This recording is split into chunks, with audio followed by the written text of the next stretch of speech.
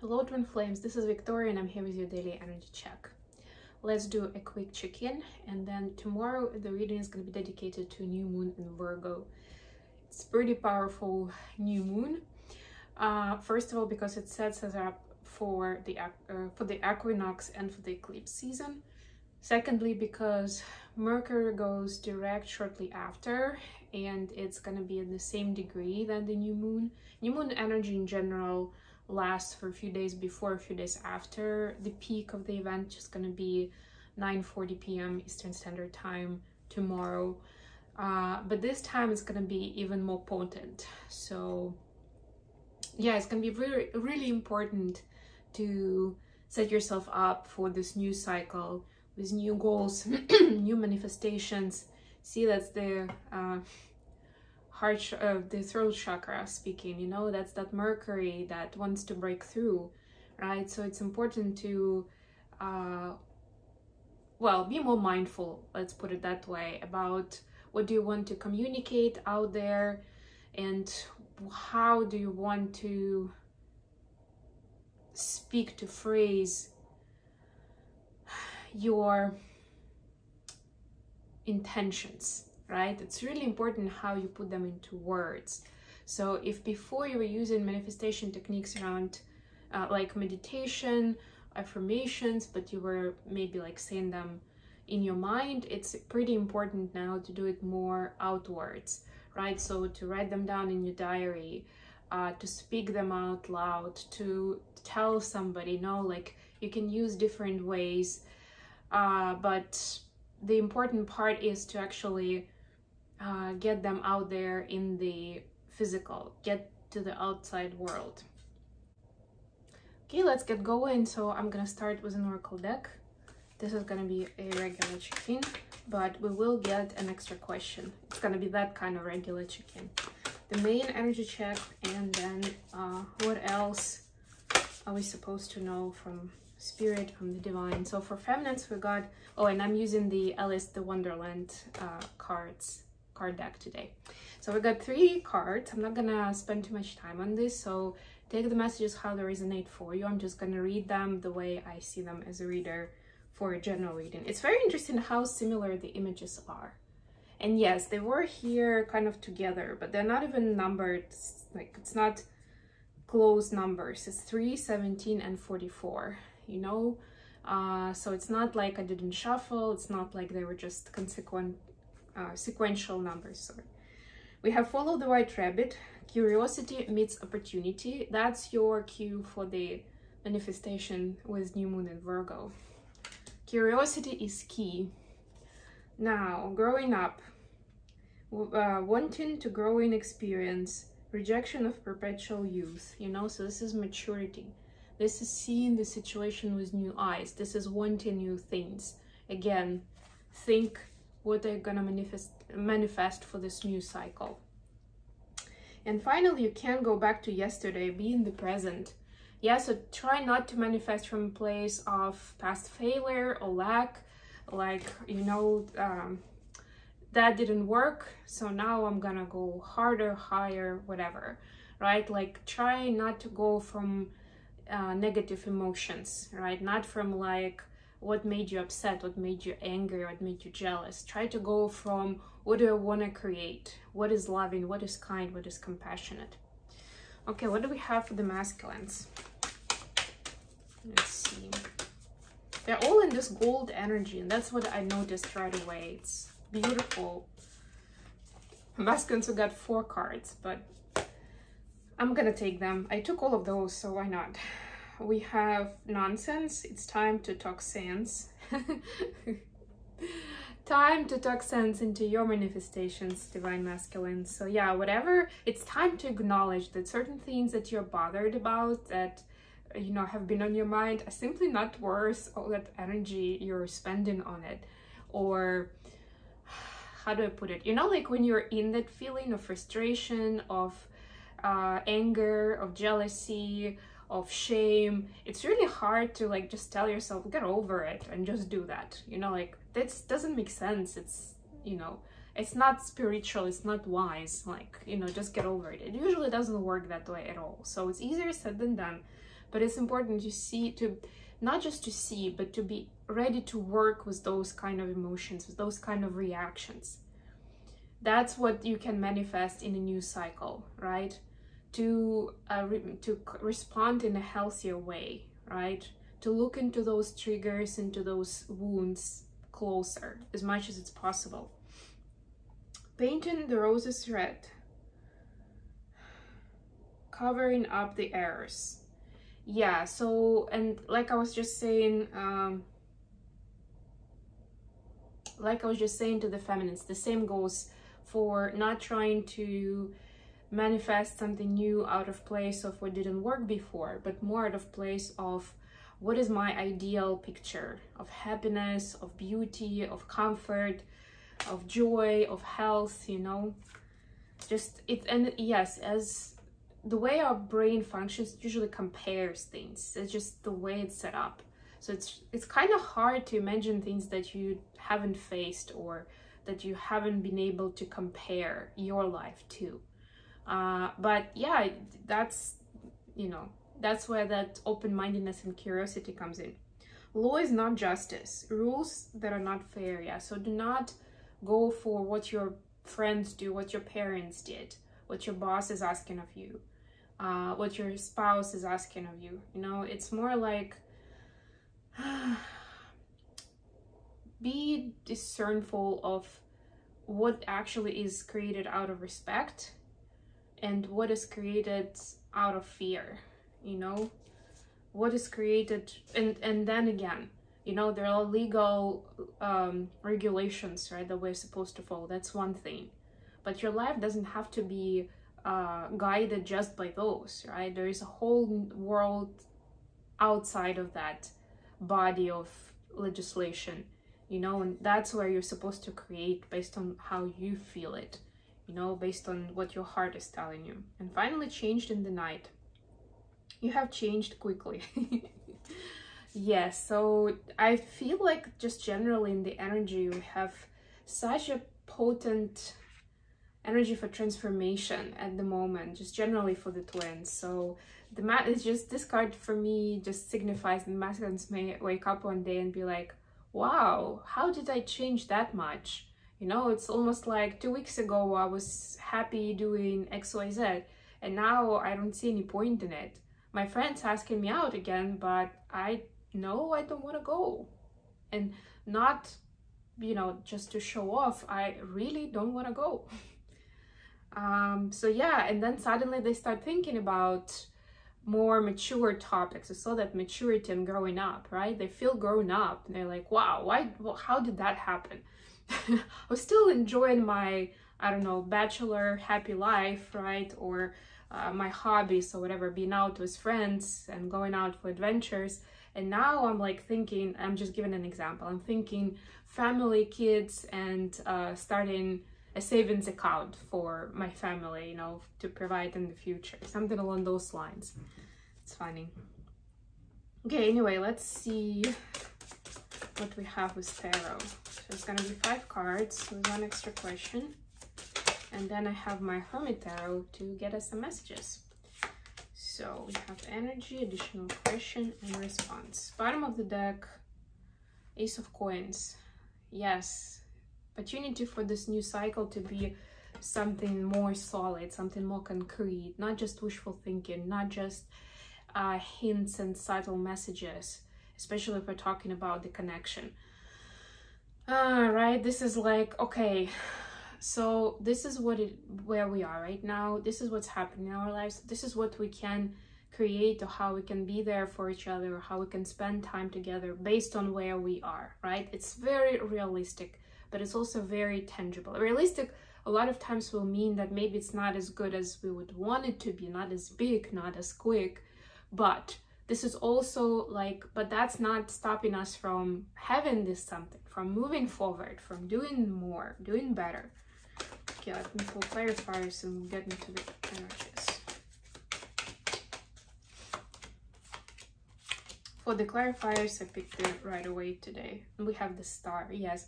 So this is the big vision, big dream, understanding that this connection, this past is much bigger than figuring out a relationship, right? It's like we can create our world even. I'm hearing it. I've never heard that for the star card, but there we go. It's hope on a whole different level for what it is we can achieve in this lifetime, for why we're here, for our potential, and how much of it is still uncovered. Is still covered. I meant that it's not uncovered. Okay, so we have, for the feminines, we have the Lovers and Six of Pentacles. I love this energy. And not just because the Lovers is kind of on the nose, but it's like, the feminines are seeing that love is a lot about equal give and take. And I don't just mean literally who pays for lunch or, you know, pays the bills. I mean energetically more than, and yes, money is part of that for sure. But this is on a bigger scale, and meaning that it's not like for like comparison necessarily. But it's still very important, no matter what kind of resources you use. It's important that in a loving relationship that input is balanced. It's more or less equal contribution from the parties, right? Or if there is a crisis on one of the ends, and usually it doesn't happen simultaneously with two ends, it's like one or another, and the other one can lend a supportive ear or shoulder to cry on, whatever, right? Like be there, be given more temporarily to help the other one out of a crisis. But it shouldn't be a permanent condition that one person only asks for something, another person is always there to help out, to give and to do just because it's love, right? Like, well, not just because, but you know, like as empaths, a lot of times we fall weak to this kind of concept, to having this kind of connection.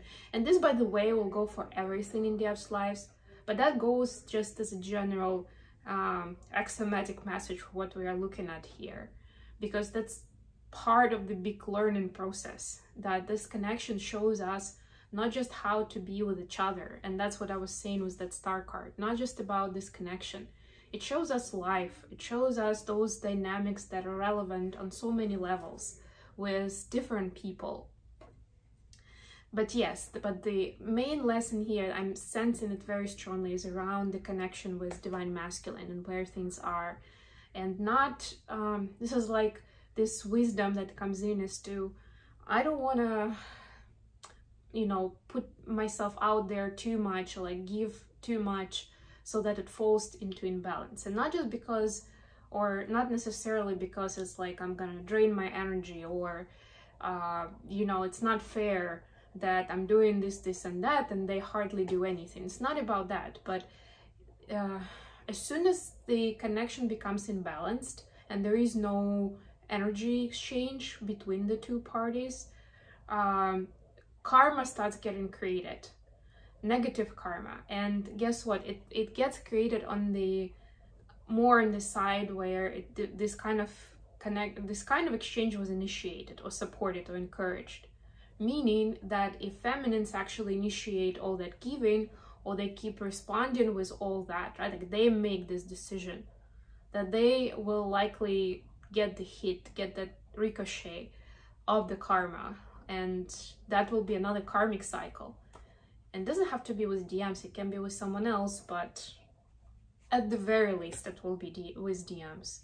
So feminines are getting this new level of clarity of how that plays out, and how they should be careful with not just throwing themselves at and being there, you know, 24/7, 365 for the masculines with whatever they need, and creating the opportunities and all that kind of stuff, right? Like, think about it, creating the opportunities to connect, to communicate, to take care of each other. Those are basically masculine energies.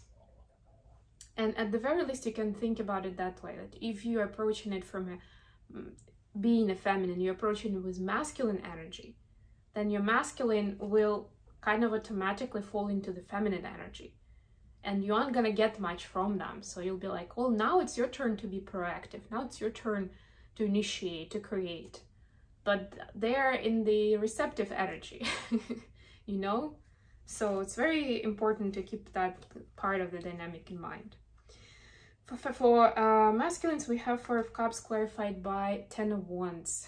Yeah, so they have the dream as well. And I like that in this Four of Cups, in this deck, it's more optimistic. It's more like, yeah, I see the big dream is out there in the sky. They don't feel like it is accessible to them, but they see the dream how it could be. And that's what I get from all that maturity points. It's their life with DF. It's what they want to achieve personally, professionally, just what kind of person they want to be, you know. And they're like, wow, it's almost like they see, maybe some of them saw a dream where they could see how their burdens, you know, just disappear, or they transmute them and they go into this, you know, big and beautiful life. So right now there is some disappointment that it's not accessible, that we can't just go and live that life. But it's an important image, it's an important notion for masculines to be able to have that motivation to do better, to ask for more, to keep searching, to be curious, you know, not to get stuck. And that's what we saw with the oracle cards. Okay, additional question. We have the Wheel of Fortune with Four of Wands, beautiful energy, right? So what do we want to know, or what can we know additionally from each of the sides? I'm getting that the question here is, how are we seeing that it's divine timing in these connections, that it's divine timing to step closer, to get closer to union, to have more intimacy or more connection in the physical with each other? What are the signs, right? What is how can we know? Feminines, you have Nine of Wands and King of Wands. So this is the final wand, you know, that makes it the 10, makes it end of a cycle, right? So I'm getting for feminines, the sign is when your masculines is in this energy, this mature energy, when they're not looking back at like, I need to have plan B, or this, I've tried this before, it never worked. Like when they get free of that nonsense and they can move on with trust in themselves, in your connection, in you, understanding that there will always be things that you cannot predict, you cannot plan for, and it's scary objectively, you know, but it's not the reason not to go out for it, you know, not to take that risk. They will still want to move forward at the end of the day, right? Fear will be put aside and they will want to move on. So whatever you feel like would be a challenging situation, or it seems like that for you, or you know that they mentioned before that they don't even want to go down that road, but now you see that they are open to it, even if they haven't figured it out. They are open to try to compromise, to find the solution, right? That's the sign. That's the sign that it's time for that next level of closeness and intimacy, and where you can trust that it's safe to go that way. For masculines, Ace of Cups with Four of Coins.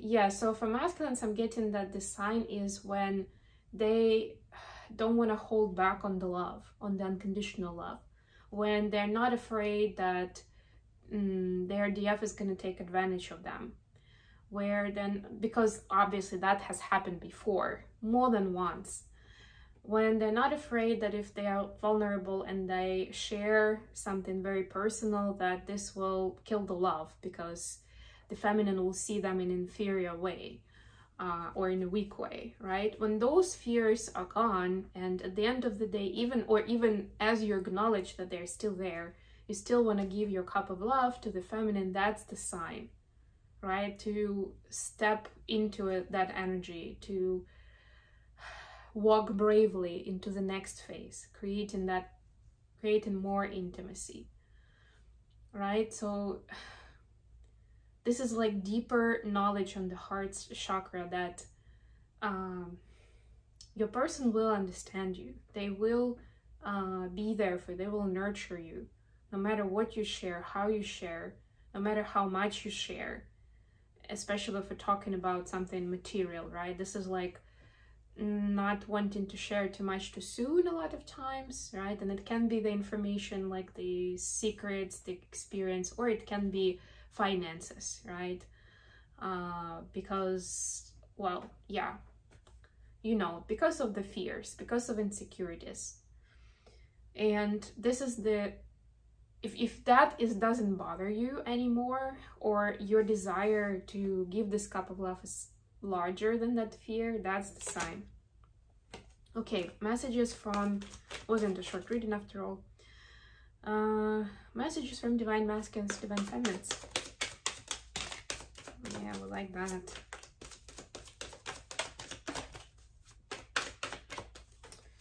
Okay, we have, I just dream and wish for everything and want, so everything in bed with you, divine feminines, everything that, any fantasy that they had or they didn't even know they had, you know, it's like getting to the next level. We're talking tantra, we're talking all kinds of energy practices, different, I don't know, approaches, techniques, putting a bigger meaning into it, and wanting to try something that they've never tried before. And we're not gonna go too much into that, but take it how it resonates for you, if you know. And we say wait, right? So they understand that they have all this desire, but it's not to just run with it, to just jump into it. And that's partly because, well, I mean, they've been down this road when they felt a lot of sexual attraction and they just went for it, and it didn't end very well. A lot of times because people were not on the same page and they didn't want the same things. But here it's, I'm getting, it's more, the reason why they want to wait is more because they don't want the feminine to think that that's what they're after, you know, that's the main thing. They don't care about anything else. You know, so they want to give it time. They want this to unfold naturally in its beautiful form. They want to be friends. They want to be partners. They want to have that emotional intimacy first and then go into the physical, not the other way around. It reminds me immediately, you know, about the teenage love, when a lot of times, especially when it comes to guys, or boys rather, you know, it's really hard for them to share feelings and emotions, to talk about their relationship, you know. They would much rather start with a kiss or maybe even sex and then maybe talk about it after. Maybe not.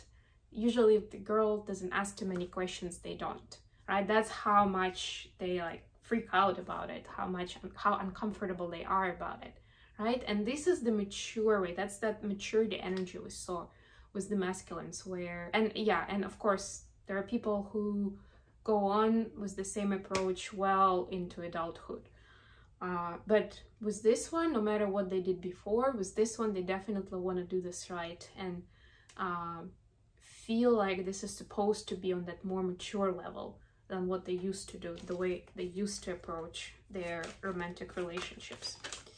Okay, feminines to masculines now. We had 2 sevens here, by the way, and I think I have a 7 from Divine Feminine. Okay, okay. We have, I dream about you a lot. Yes. Reach out. And if I ask you to stay, would you leave? Yeah, so the feminines would love, ideally, for you to reach out, Divine Masculine. They are feeling a little lonely, a little like there is that wishful thinking reality and there is a current reality, and they are feeling the emotion around the difference between the two. But they also understand how important it is for both twins to be emotionally ready for this. So they kind of, they feel a certain hesitance, I'm getting. Yeah, hesitance in the decision making here. So, and this is what they're actually saying. If I ask you to stay, would you leave? So they understand, they can sense that masculines hesitate for some reason. And it could be, of course, because they have reservations about the connection and how it's going to play out, but also for a lot of them, it's because they have reservations about themselves. because with all this maturity and new insights comes realization of how much they still have to accomplish, or the big shoes they have to fill, if you wish, you know. So there is that, and that's what creates that 9 of Wands energy of like, oh, I'm not ready yet, not yet, not yet, not yet, which we can sense a lot of times in the connection, right? So this is what the feminine is sensing now, and is asking, like, if I ask you to stay, would you leave? They're not sure at this moment. And please use your own guidance and discernment in terms of whether you are supposed to reach out or not, because clearly feminines want the masculines to reach out. Depends on your goals and how much of it you want to share. Usually the rule of thumb is, if you don't have any specific expectations of an outcome, do it. You know, if you have something to share, you want to put something out there, it's truthful, it's loving, do it for sure. And maybe that's the mirror that you're working through right now. Don't wait for them to reach out necessarily. Why? Because they made a mistake, because they are masculine. Maybe if you're feeling like there is something that needs to be discussed, said, put out there, maybe you're feeling it because you're the one that's supposed to do it, at least at this point. Okay, I hope this has been good for you guys. Thank you so much for joining me today. I love you all, and I'll be back with more readings very, very soon. Tomorrow is a big one, so make sure you tune in.